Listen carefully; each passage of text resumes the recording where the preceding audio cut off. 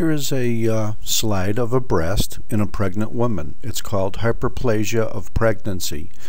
In a way, this is kind of a misnomer because hyperplasia is often thought of as being a reaction or abnormal reaction to some type of process. In this case, this is a normal breast that normally undergoes hyperplasia with pregnancy.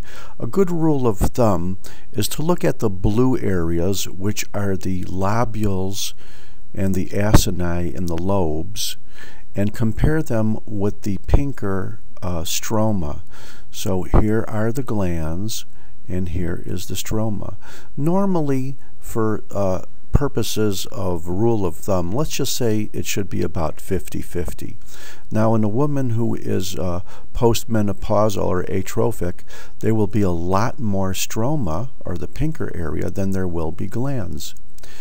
In a person who is premenopausal and non-pregnant, let's say the ratio should be about 50-50. In here, you can see the lobular areas are generally more common than the stromal areas. So let's say that this is 60 or 70%. Of course, in a lactating woman, it may be 90% glands and very, very little by way of stroma. So let's blow it up a little bit.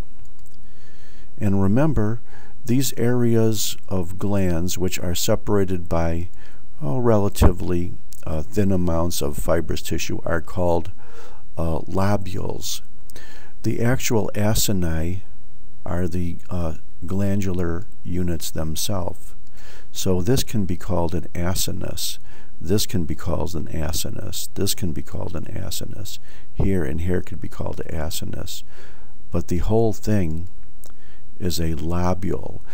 And you could see here that there is probably more by way of glandular lobules than there is stromal connective tissue. So this is totally consistent with hyperplasia, which is a normal type of hyperplasia of pregnancy.